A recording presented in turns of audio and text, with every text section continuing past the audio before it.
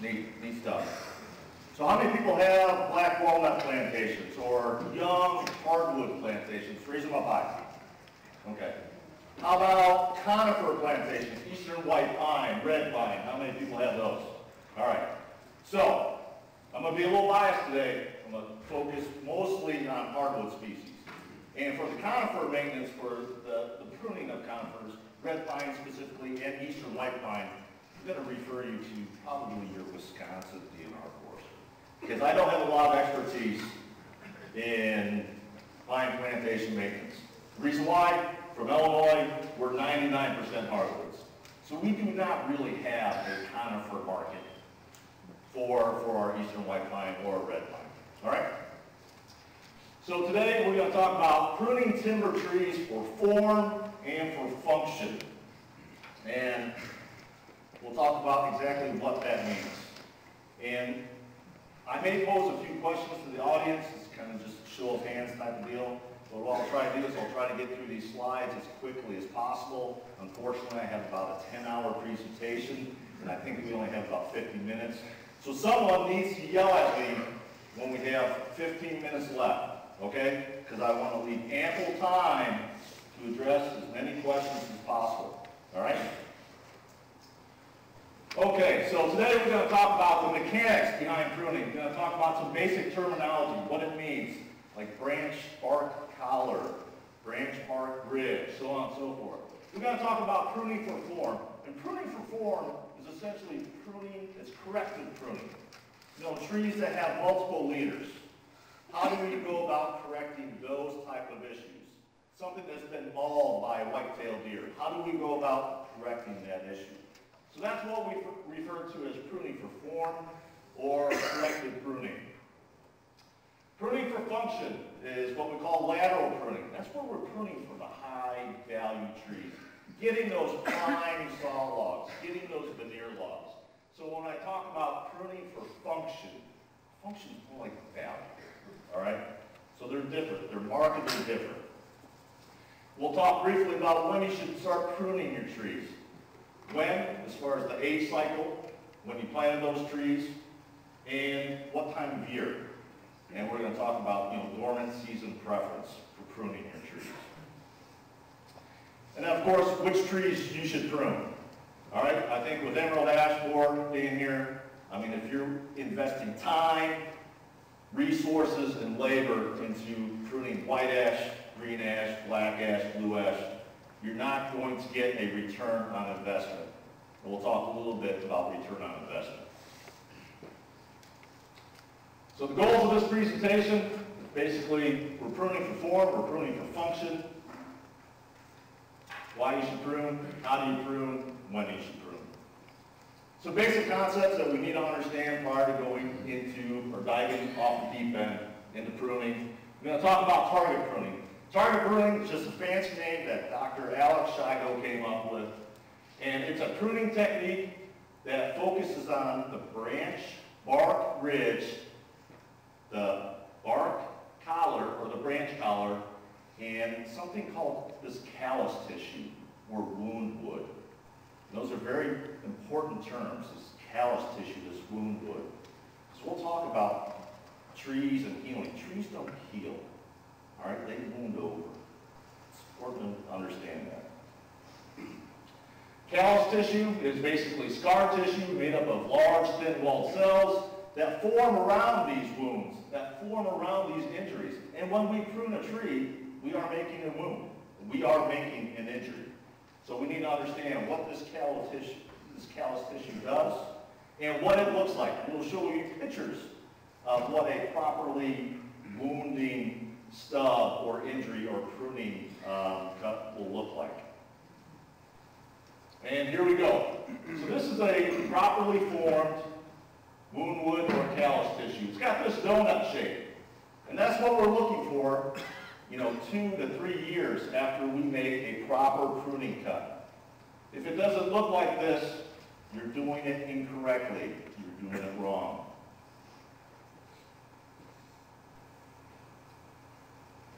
One of our vocab words for today is this branch bark ridge. It's this little area right here. So basically you got this cross that marks where the branch, right here, this branch has been removed, and the main trunk, it's where they meet. And this little area helps us target, identify where we begin our pruning cuts. And this is a branch collar. This wrinkled area, this wrinkled tissue, these wrinkled cells, all right? We don't want to ever prune into this area, because if we do, we will not get proper callus tissue development. That wound wood will not develop properly, okay? And this is just a schematic, a typical schematic showing, you know, the branch collar right here, the bark bridge, different examples, how we go about making pruning cuts on a dead branch, how we go about making pruning cuts on a live branch. Slightly different techniques, but the methods are almost identical. Okay, so going back to that point I made, trees do not heal. They wound over, all right? So trees form a barrier zone around the wood. And this barrier zone separates that injury, in our case, a pruning cut, from healthy wood or cells, okay? And it's basically this chemical boundary that forms after the wounding process begins, which is a good thing, all right? And we want to optimize that wounding. We don't want to interfere with it. And one point, don't ever put paint on your pruning cuts. Everyone raise your hand and promise me you will never put paint on your pruning cuts. There may be a time, you know, say one of your oak trees gets injured during the middle of summer, and you may have to cut or prune a branch. Then you may have to apply some type of pruning paint. Never use an oil-based paint or dressing, always use a latex base, all right? But, you know, typically never apply any type of wound dressing to a freshly cut prune, or a freshly cut injury or pruning cut. Basic pruning tools, use the proper tool, otherwise you will not get the proper results. Basically, your callus tissue will be almost minimized or destroyed. Basically, you'll hasten the time of closure.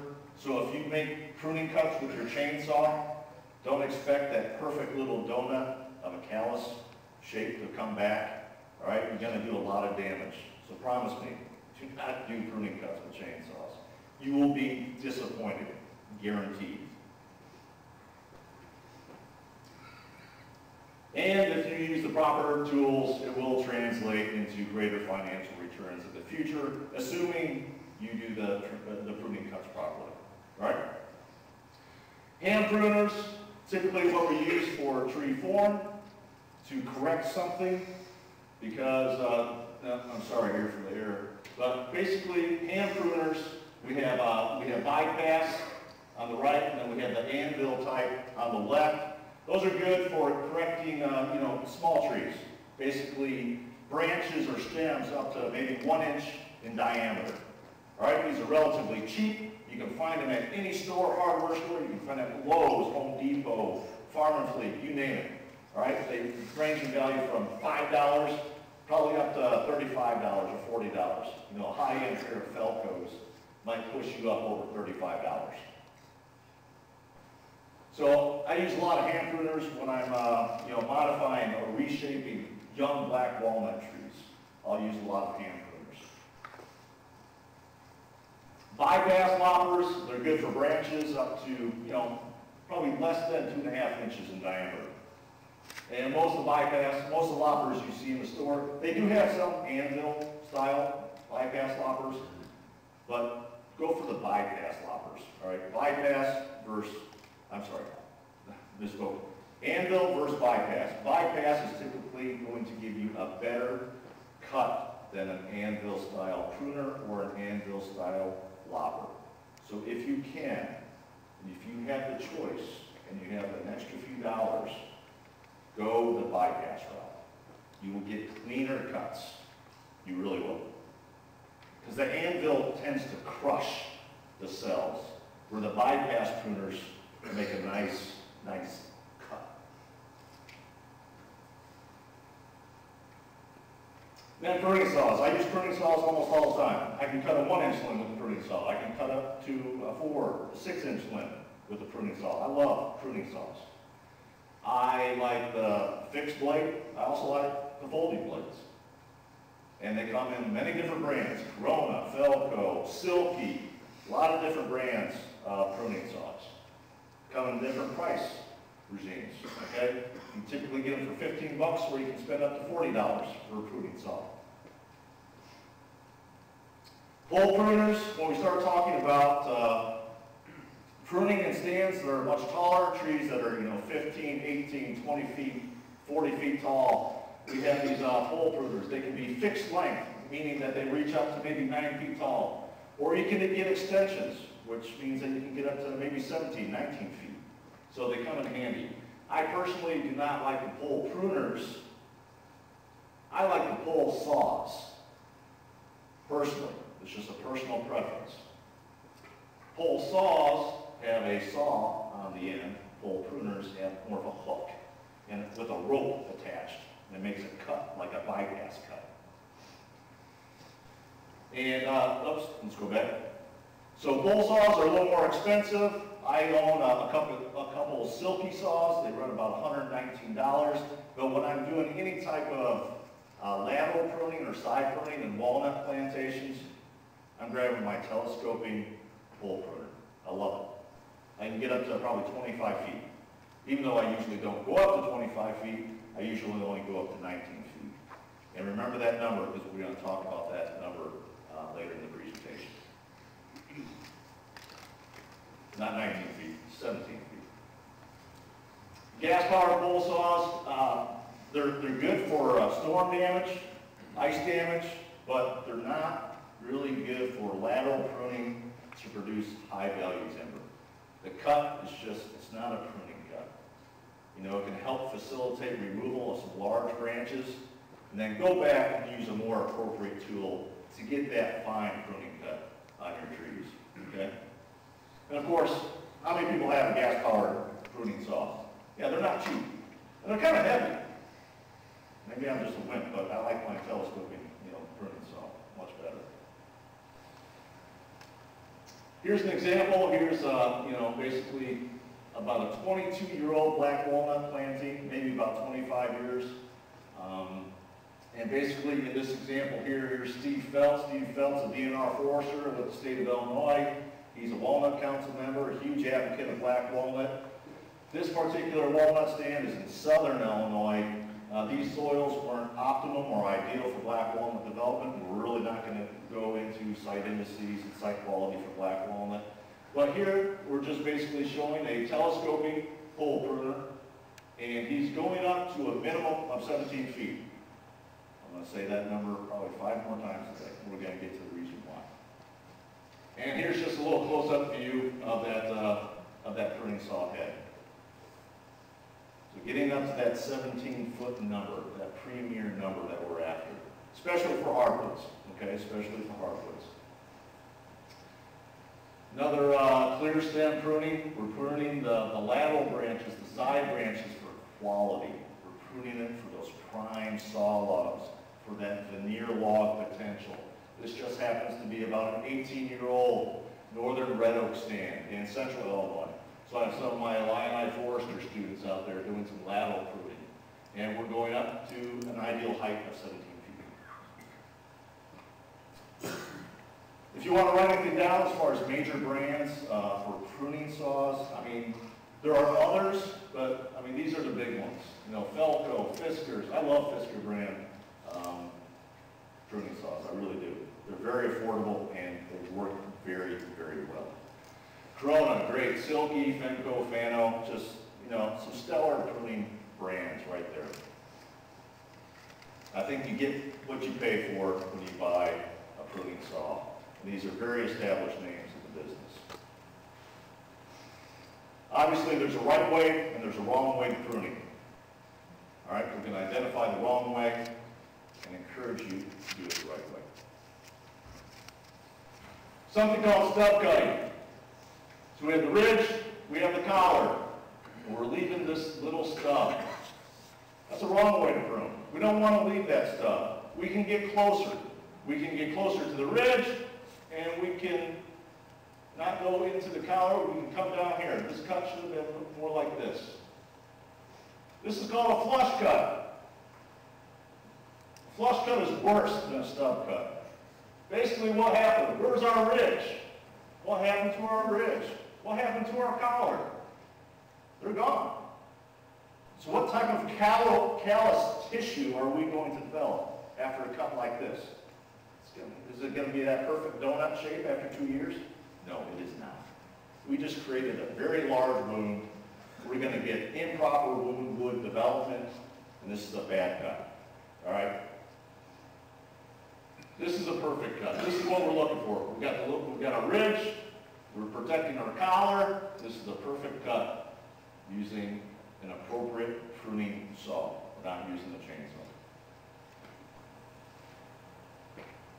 Larger branches, sometimes we have to use a modified technique. We'll cut a larger branch using 3 steps because we have the extra weight that can possibly strip bark when that branch starts to come off the tree in our final pruning cut. So what we'll do, this is the area that we're going to cut. We have our ridge, we have our collar that we're protecting. We're going to be cutting right here. However, because this is a larger limb, over 4 inches, over 6 inches, anything that we can get some tearing potential. We don't want that bark to strip down past that branch collar. If it strips past this collar, we're not going to get that optimum wound development, right? So here, in this instance, we make an undercut. We sever this compression wood. Then we make a second cut on top of the tree, which is the tension wood. And once we do that, most of that limb is severed. Then we come back and remove that stub. We didn't leave the stub. We intentionally made a stub to facilitate the final pruning cut.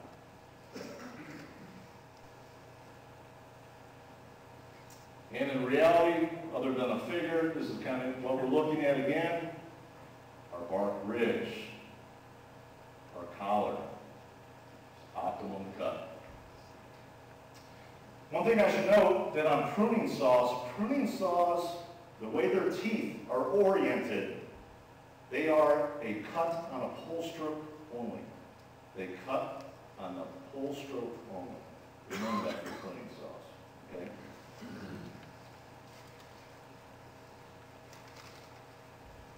We talk about this donut, this optimal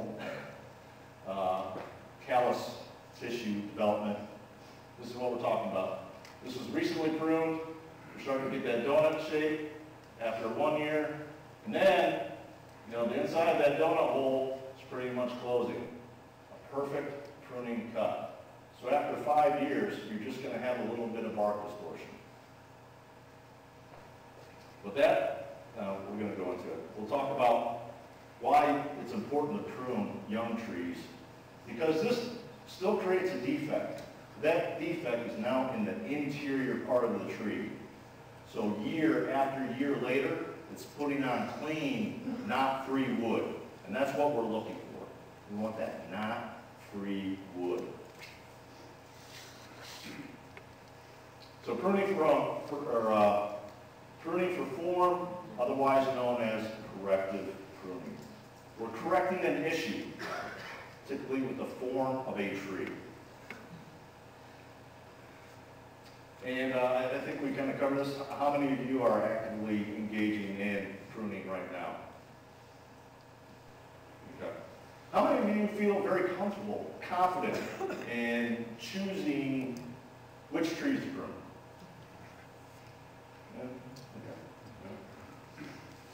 Okay.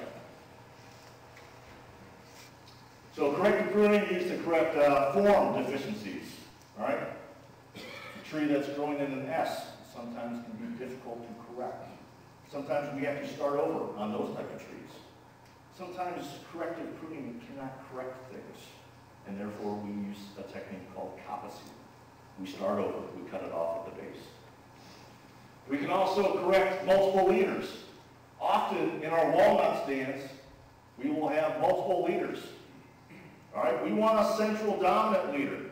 That gives us that nice straight form stem, that nice straight form bowl, which is what we want. Poor branch angles, you know, the crotch angles are too tight, and therefore they can be more susceptible to splitting. We want to try to avoid that. Broken tops are very common here in the Midwest, especially after ice events, storm events, so on and so forth. And we have to go out there and correct those issues, because sometimes we had a central dominant leader, and after a storm event occurs, now we do not. Low forks, how do we modify low fork trees? A lot of us have low fork trees, especially if you have deer. If you have deer, you frequently have many low fork trees out in your timber. And corrective pruning, this is really important. It's almost explicitly practiced in our younger stands. All right, trees that you can get to, if you're 5 feet tall, 6 feet tall. Okay, you have to be able to reach the top of that tree. If you can't get to it, then you're going to have to get a step ladder. And that sucks. It really does. All right? So try to get to your trees at a very young age so you can modify, so you can correct their form.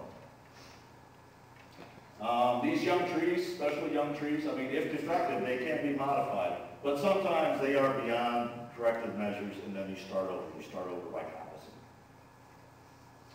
Here's just an example from a wonderful publication, and I have this at the end of the presentation. This is one of my favorite publications from Purdue University. It's about corrective pruning for black walnut. So if you are growing black walnut and your black walnut stand is 3 to 15 years of age, you need to go to this website and take a look at these pictures, because they're really outstanding.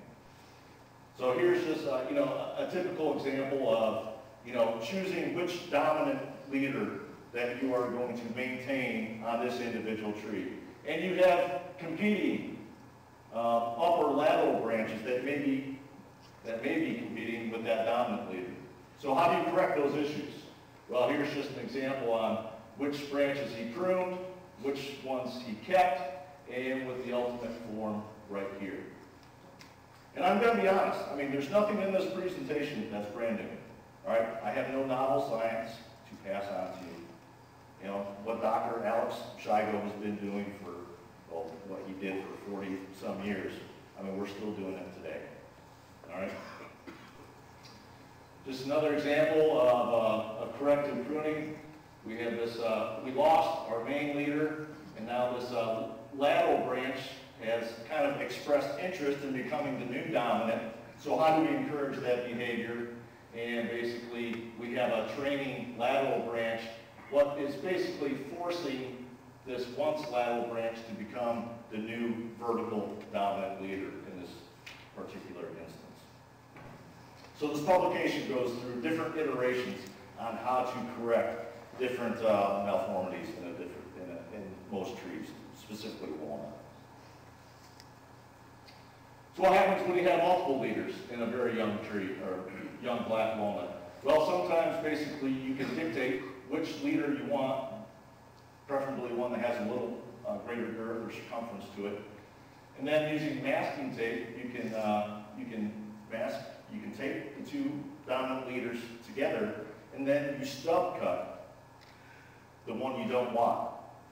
You stub cut it above where you tape them off. So here's the masking tape, right here. Tape them together. He's going to cut this off right here. And basically that encourages, because both of these were lateral branches. So he wants this one to become the new dominant. So he's taped them together and he's stub cut the other one. Basically it will train that one on the left to become the new dominant. Here's an instance where basically we had about a 3-inch tree that's completely lost its top, Instead of starting all the way over, in this publication they talk about trees that are under 3 to 4 inches in diameter, especially for black walnut, that sometimes you can cut the tree off at about 4 to 5 feet.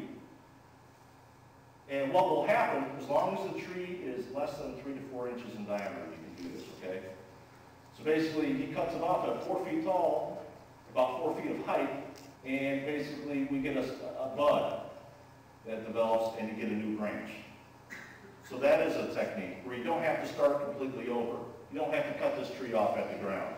Opposite. Sometimes you can get away by using this technique. Again, part of corrective pruning. Rules of thumb, general rules of thumb, never remove more than 50% of a live tree. You want to keep a tree at least probably 50% canopy. Foliage, think about foliage. All right? If your tree's 10 feet tall, you want about 5 feet of foliage on that tree. So about 50% foliage at any given time during the development of the tree. That's optimal. Sometimes it's not going to happen. And never remove more than 1/3 of the live crown during a year. So basically, if you have a 20-foot tall tree, don't feel obligated that, hey, maybe I should remove that lower 10 feet of crown. Or maybe you should only remove 1/3 of that crown this year and then remove the other part the following year. Okay? Just general rules of thumb, we cheat every once in a while. When in doubt, have a forestry come out. Or attend these workshops, these seminars. I encourage you to go to these Walnut Council seminars that they have, tree farm meetings that they have, because you really learn a lot. You get the hands-on. We can only cover so much in the PowerPoint presentation because I can't really show you.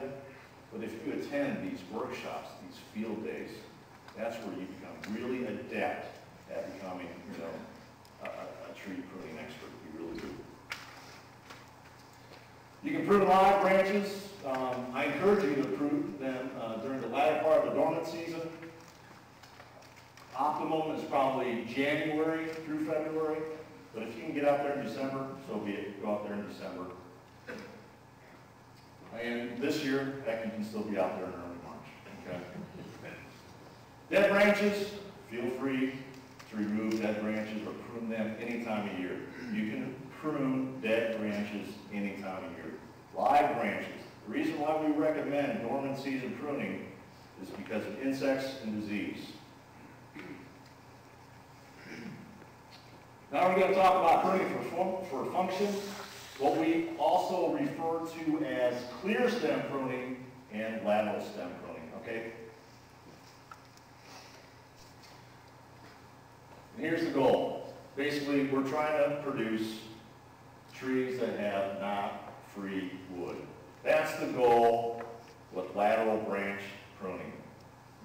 Otherwise, there's no other reason to do it. All right? We're going for those prime quality saw logs, those veneer quality logs. That's what we're going after, that not free wood. Most publications will tell you that you want to begin this lateral branch pruning when trees are about 8 to 12 feet tall. You can do it a little before or a little after. That's fine. Again, just general rules of thumb. If you're going to implement this type of strategy, if you are going to invest your time, your money, and your effort into doing it, I want you to prune to at least 9 feet. Prune to at least 9 feet. Don't prune to 6 feet. Don't prune to 8 feet. If it takes you several years to get up to 9 feet, that's the ultimate goal. But just don't stop at 4 feet. Don't stop at 6 feet. All right? And another thing, if the tree is up to 34 feet tall, over 34 feet tall, over 40 feet tall, if you can prune that tree up to 17 feet, if you have the resources to do that, I encourage you to do it. And here's why. It's basically, saw logs are based on, let's see, what are we doing here?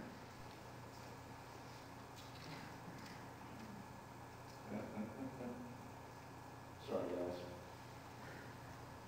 I think I might get ahead of myself. That's okay. All right, so we prune up to 8.6. 8.6 is a minimum saw log dimension. All right, 8 feet plus 6 inches of trim. So we want to prune to 9 feet. 9 feet will give us an optimum saw log dimension. All right? We prune up to 17 feet if we can, because 17 feet is a definition of a butt log. All right? Over 70% of the value in a tree is in the first butt log. That's why that 17-foot number is so important. 8 feet 6 plus 8 feet 6 is 17 feet. So we're trying to go for the most value, and that's where it's at. All right. Certain hardwoods are good self-pruners. What about that wood above the 17 feet? What if it's like 4 foot? If you want to go to 21 feet, knock yourself out. Those are called upper logs. Those are upper logs. Typically, they don't have the quality of a butt log. But that's not always true, because you can get veneer logs from uppers, what we call upper logs. You can get veneer logs from upper logs. But I will tell you that over 70% of the value will be in the first 17 feet. Oh, yeah. They optimize them, yeah. It's just general rule of thumb. General rule of thumb, try to get to 17 feet. I'll get back, red oak. Northern red oak, typically very good self-pruner. A lot of times it doesn't need a lot of help. It doesn't need a lot of lateral branch pruning. However, black walnut and anything in the white oak family, they need a lot of help. All right? Anyone who's growing black walnut knows that, man, I just wish these trees would just kind of self-prune themselves and grow a little straighter and always have that central dominant leader. That'd be really nice. What you find, especially in pure black walnut stands, you have to do a lot more pruning. However, if you had interplanted your black walnut with, say, eastern white pine or northern red oak or other species, down in central Illinois, sometimes we can use yellow poplar to be a trainer tree. And those trainer trees really help self-prune those other species, especially black walnut. Because black walnut just, it's tough to grow straight. It really is. It needs a lot of help. Some of the conifers, eastern white pine does do a good job of self-pruning.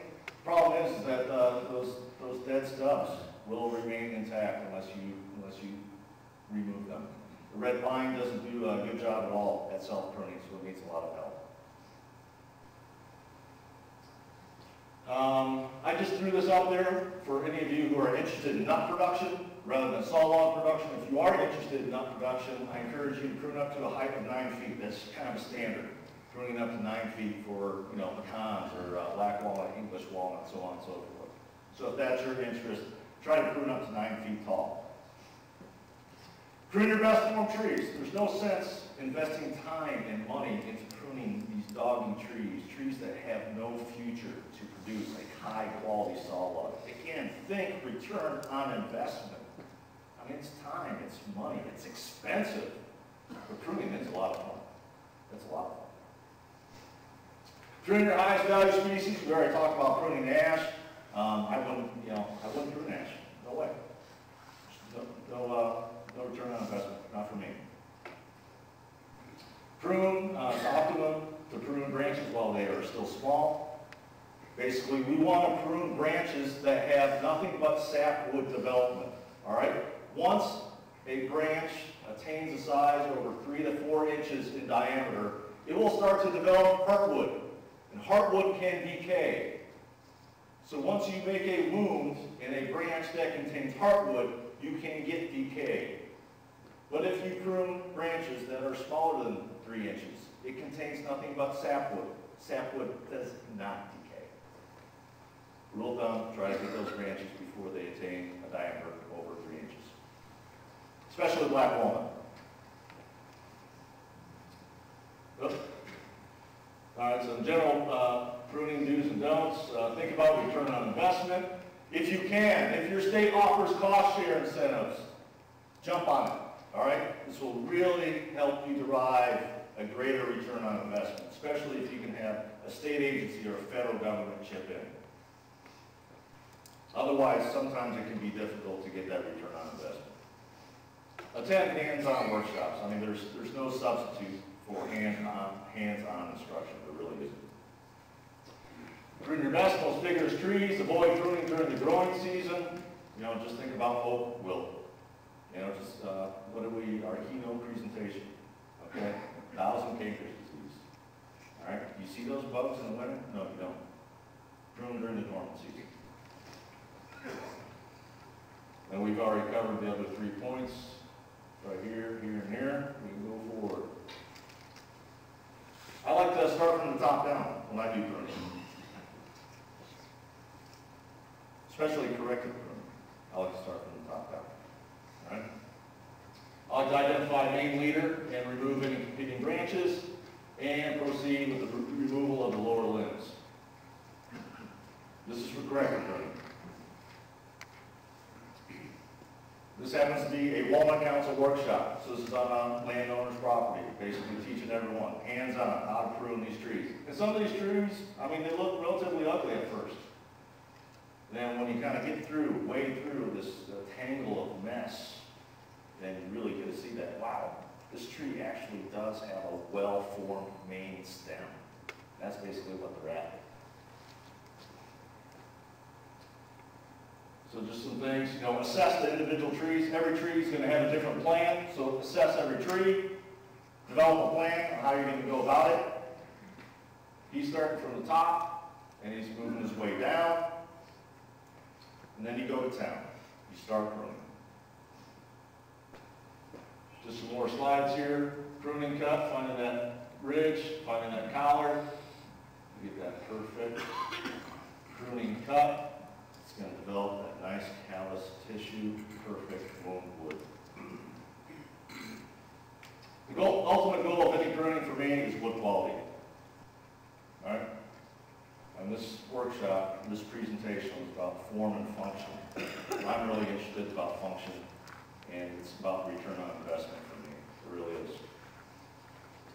I only want to shape and cultivate those trees that have that potential to produce that high quality prime saw log or veneer log. This is an example of a properly cut tree and how it's wounding, how it covered the wound over time. This was an improperly pruned tree, and basically what happened is that the branch was too large. It actually had hardwood in it when it was cut, therefore decay has now entered inside deeper, and so basically the branch should have been pruned in the first place. All right, so this slide is what I consider important because many people don't understand where the quality zone is in a log. So this is why it's so important that we prune at a young age. We want any type of remnants of pruning damage to be in here. The heart center. The heart center is the lowest quality zone in a saw log, in a veneer log. We want all the defects to be in there. We don't want the defects to be out here. We want all clear wood, all clean wood to be on the outside of that center zone. That's why it's so important to get to those trees when they're age, 10, age 20. We want that lower quality material, that knotty wood, to be in here, not out here.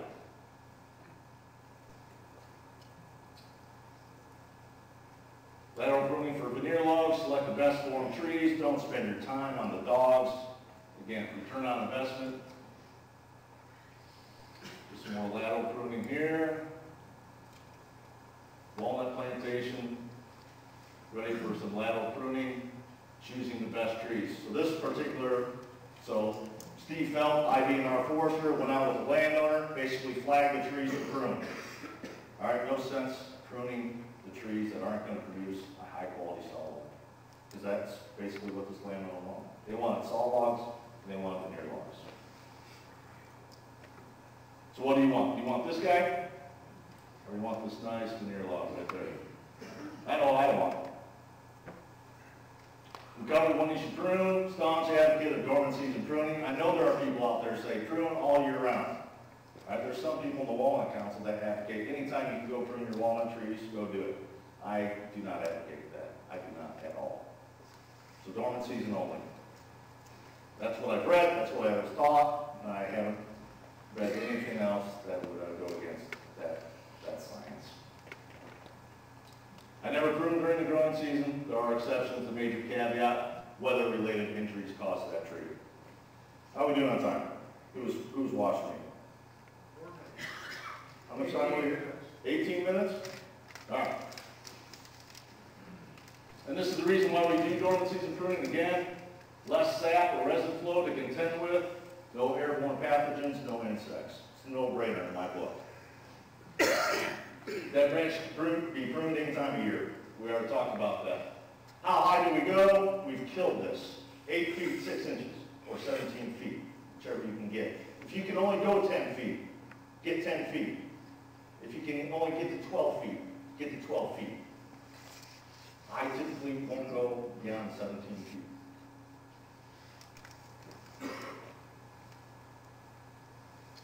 Again, this is the reason why. You know, that 60 to 80% of the value is in that butt log. And this is what we're talking about. You know, get to that, 8 feet, 6 inches, 9 feet. And then if you can get to that second phase, getting that 17 feet, try to get there. Whether it's on a conifer or whether it's on a hardwood.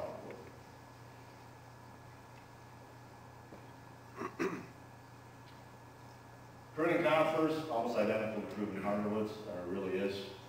I mean, you still have the collar, you still have the collar, you still have the ridge. Now, I want to talk briefly about this slide. It's this cost benefit, it's that return on investment. Is it a sound investment to prune your conifers? And in certain areas of the Midwest, especially the lake states, it is. All right, these red pine plantations, these eastern white pine plantations, they are valuable, they are worth something. In the state of Illinois, I would never advocate pruning eastern white pine or red pine. You're not going to get your money back. You will not. I can do proof wrong, and there's going to be certain examples where I can, but I would never do it personally. So if you do have conifers and you are thinking about pruning, and you are in the lake state area that procures a lot of eastern white pine saw logs, red pine saw logs, then I highly encourage you to speak with your DNR Forestry. Because they're going to have that local knowledge. They're going to say yes or no. You will get that return on investment or you will not. And standard pruning height for conifers. You try to get that first 9 feet, you go up to 17 feet. And here's a red pine. Clear stem pruning. This was in central Illinois at Mississippi Forest, which is now Loud Miller State Forest. Just an example back in the day that I actually tried to show that, clear stem pruning on red pine would earn a higher dividend, but it didn't. All right, so I'm going to stop there and then entertain any questions that the audience has. First. How do you know when you're using a cold trimmer, trimming 17 feet up or 9 feet up, that you're getting the right type of cut outside of the collar and stuff like you're supposed to have? So basically, you start at lower heights. I mean, you become comfortable with knowing that you're not going to flush cut. The most important part when you're pruning up higher is not flush cutting. So if you have to leave a stub, leaving a slight stub is better than doing a flush cut. Over time, I mean, you can get binoculars. It takes a lot of time, right? Or you can get a lift, that takes a lot of time and money too. But it's just becoming confident in your technique and your approach, making sure that you don't get those flush cuts at those higher heights. And that's an excellent question, and it just takes experience. It takes time out in the woods. Yes, sir? Is there any pruning that you can do that will increase the rate in which your tree will grow? I'm not aware of anything like that. Usually it's maintaining a certain density of trees, doing crop tree release, and making sure that you're planting the right trees on the right site so that you are getting optimum development. But as far as rate of growth, I mean, pruning is not about rate of growth. It's about clear wood. Yes, sir? Yeah, Yeah, so my question is about standing timber. How well can the expert timber buyer tell from the quality of the log before cutting it what's going to be inside that log? Well, a trained eye, they can basically see external defects. They can see distortions in the bark, irregularities in the bark texture. I mean, their eyes, I mean, that's what they're paid to do. They're paid to pick up on those little superficial things. Pin knots, cat faces, you name it, just a little, the most modest, most benign distortion. I mean, they try to dig in for it. And that's why marketing, you know, using the lump sum marketing approach where you try to optimize and buffer anything like that from one person saying that one tree has a defect, therefore it's worth less. So make other people bid.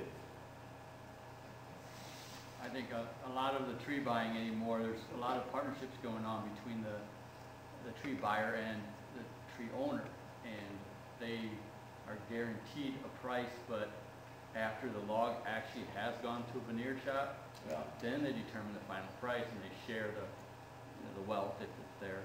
So you might not be able to tell when they cut the tree immediately what Right. it's worth, but if you're happen to be selling it in partnership with the company, you're still, the end result's still going to be there. Yeah, so selling on shares, there's pros and cons of selling on shares. I'm not a huge advocate, I'm really not. But there are certain cases and instances where selling on shares will net a landowner more money. But that's more of a timber marketing presentation. We could go into that. But certain species, I mean, you're right. I never estimate veneer potential of sugar maple. Because basically you have to look at the heartwood. You know, if it's less than a quarter heart or less than a quarter heart, then it has the potential to be used as a veneer quality tree. And sugar maple, I would never prune sugar maple in central Illinois because that's really not the optimum market that we're trying to grow. We're trying to grow, you know, high quality white oak and red oak and black walnut. But yes, you're right. Certain species you really cannot identify any potential internal defect until the tree is on the ground, and sometimes until it's cut or sliced. So, but I think the rest of that question is beyond the scope of this presentation. Yes, sir. What size white oak that's been browsed can you start corrective pruning? I mean, you can rectify, you know, a 20-foot tall tree that has been totally demolished, damaged, rubbed to death. A tree that size, I would coppice. I mean, so it's a balance where. How about a 3-foot that looks like a bush? I coppice that tree. If it's so ugly, if it is uncorrectable, you can start over. Because if you cut it off at ground level, which is called coppicing, within 1 year, basically that resprout, that stump sprout will almost be equal to the height of that tree. Within 1 year. All right, coppice during the dormant season. Coppice during the dormant season. When you coppice a tree, you show the diagram of it 4 or 5 feet up. Yeah, that was a little different Why don't technique. you cut it right off of the ground, because then it makes that little bowl that's going to be down the bottom, and everything above that's going to be a quality tree. At 4 or 5 feet, you're going to have some visible folds there. But it's only 3 to 4 inches in diameter at that point. So any bulge, any defect that was at 4.5 feet is all going to be centered in the center wood of that log. So that defect zone will be interior, and then you'll have clear, not free wood on the outside. So that's just the technique that Purdue came up with. So sometimes you don't have to start all over by coppicing. Sometimes you can, I don't know, for lack of a better word, almost high coppice. But almost all coppicing occurs at ground level. But can a logger see that defect when Not 60 years later. when you're trying to- Not 60 years later. Yeah, not 60 years later. That'd be a very impressive logger, very impressive timber buyer. Let's get some back row. Oz. Because I'm old and lazy, I use a reciprocating battery-operated seesaw. Is that any problem using? Does it have pruning teeth? You know, the pruning saws have a lot more teeth. And the only thing that worries me about is if it's a reciprocating action and pruning saws are made to work on pull stroke, I guess I'd have to look at it. And I'm not intimately familiar with that type of saw. I apologize. Sort of that. Once you have a tree that seems to perpetually put out twin leaders, is it worthwhile to keep pruning it up? Yeah, sometimes you can have bad genetics. So everyone hear that question? You know, the tree consistently puts out a double leader, and doggone, it won't obey. It's a bad dog. It's a bad dog. Get rid of that bad dog. Yes? What type of rate of return are you talking on your investment, and what's the typical cost for You know, yeah, it's all over the park. And if you do it yourself, I mean, how do you value your labor, your time? I'm very valuable. My labor costs really high. But if you can get cost share, to do pruning, your rate, your ROI goes sky high. Your return on investment goes sky high. Because your investment is low. Because usually you get cost share for it. But very few programs probably cost share pruning. I know in Illinois, the Illinois Forestry Development Act does cost share pruning. So, I mean, if you're looking for a specific rate, I don't have anything off the top of my head, but I'd be more than happy to entertain that question and work out some numbers for you. Sir? Do you do like a tree, deer nest the top, like a 5-foot tree nest the top? Sure. Yeah, shoot. That's everyone here. That's what do you do when a deer nips the bud off your terminal leader, and the gentleman said basically shoot the deer. And I concur. I think that's an excellent point. And I think that's a silviculturally sound treatment in shooting the deer. But we talk about corrective pruning. So basically, it's seeing if you can get a lateral branch to basically take over for that dominant leader that was browsed off. And that happens all the time. I mean, we contend with it, but we have to correct it. That leader's not doing any more than. Well, not necessarily, because what it might do is might put up a lateral from that terminal. Now you have a lateral come up, so now you try to train that lateral to become the new central dominant leader. In the back, sir, right there. How do you have to disinfect your tools or anything for disease? I don't, if you have an oak wilt pocket, you need to do some pruning or something like that, or during the growing season. During the growing season, if you have some verticillium wilt issues, if you have some oak wilt issues, and it's more of a corrective thing in your yard, then by all means use 70% alcohol. Don't use a full bleach. If you have to use bleach, you got to dilute it, significantly. But out in the woods for pruning, I do not. No way. Because then you have to prune after every cut. Excuse me? You said use alcohol? If it's an ornamental tree in your yard. Okay. All right, you can use rubbing alcohol. 5 minutes? Let's see here. In the very back. I'll get you. Yeah, we have a lot of problems with deer rubbing bark off our trees. Okay. We have a lot of problems with deer rubbing the bark off our trees. Sure. I'm Are you shooting them as well? we have a lot of hunters. Okay. The idea in our, well, he's a forestry consultant, he's retired idea in our company. Said to leave the lower branches grow, and that'll keep the deer off. How about do that on your poor form trees? How about do that on your dogs? Because in a stand, most black walnut plantings, for instance, most hardwood plantings, have been planted at 436 trees per acre. That's how we do it in Illinois. So 10 by 10 spacing. So not every tree, you can't grow every tree to maturity when you plant 436 trees. So sometimes you gotta let the deer have something to play with. And if you leave your lower branches on everything, then you're really not gonna get that potential benefit by having that clear, knot-free wood. So it's a give and take relationship. Yeah. Something that works. So I take a piece of baling twine, tie a beer can on the end of it, let that dangle in the area where they're going to rub, and they absolutely will not touch that. I've done that for the last 5 or 10 years, and other people are catching on. Beer can on the end of a rope in the area where they're going to rub it, and they won't touch it. Is that beer can empty, sir, or full? Okay. But that works. Yeah, I like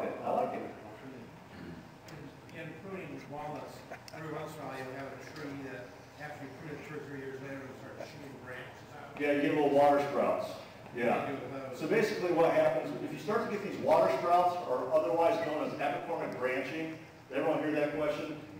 Several years after your pruning cut, you get these basically dormant buds that pop up, and now you get little branches that come out. So those are called water sprouts or epicormic branching. So what you have to do, reevaluate the time of year you were pruning to make sure you're in that optimum window, and you have to make sure that you're not getting too deep into that collar. Okay? So if you're getting too deep into that collar, you're starting to erode a little bit of that callus tissue.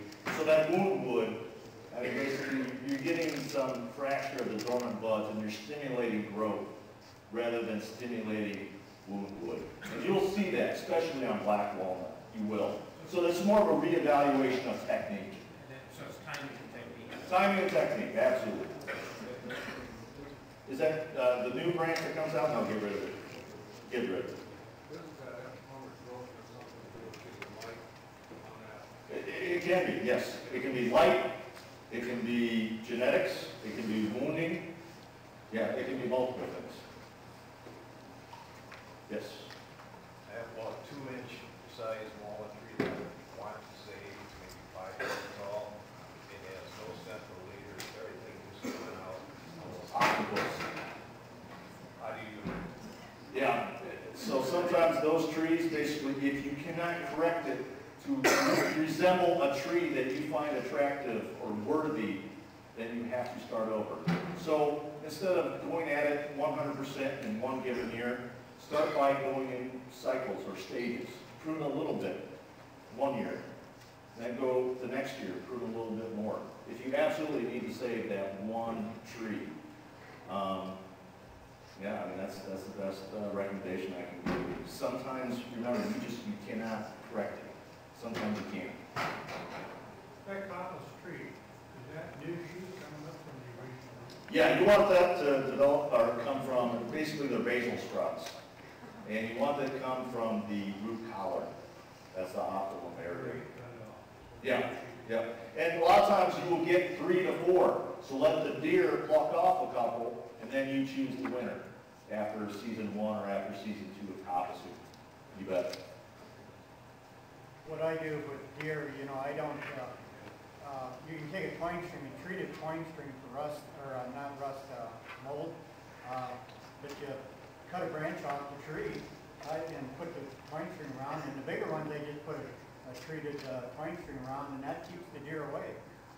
But that also helps the young trees with the rabbits too, trimming branches, get the branches down on the ground, and give the rabbits something to eat so they don't eat your trees. And that's a good point. And if a lot of you had to do it all over again, so I tell every forest landowner, overwhelm wildlife with trees per acre. If you have the means to go beyond 10 by 10, 436 trees per acre, do it. All right, if you can plant 8 by 8, 8 by 10, do it. Because then you can get away from some of these wildlife problems. But there are some disadvantages, because now you're going to have to go back in and reselect kind of some of your better trees. So there are trade-offs. But if you have the means, higher density plantings work better. The reason why there are so many quality veneer, black walnut trees in natural forest, why? Because they grew up with 10,000 seedlings around them. All right? You cannot replicate those stands by planting 436 trees per acre. You can, but it takes a lot of work. You disagree, sir? I just say, you're No. saying density there, that don't work either, because with oak and stuff, if you got a high enough deer population, the only way you can get them started is you gotta tool them or something. Yeah. One last question. Is it beneficial or not to cut out the scrub trees, the little ones that aren't gonna amount to anything, or? I leave those for rubbing. Leave those for rubbing. And for diversity too. I mean, you're gonna get box elder and, hawthorn and stuff like that come in. I mean, unless they're competing with the crown of those black walnut trees or whatever your crop trees are, I mean, it's diversity, it's biodiversity. And that's not a bad thing. All right. Thank you.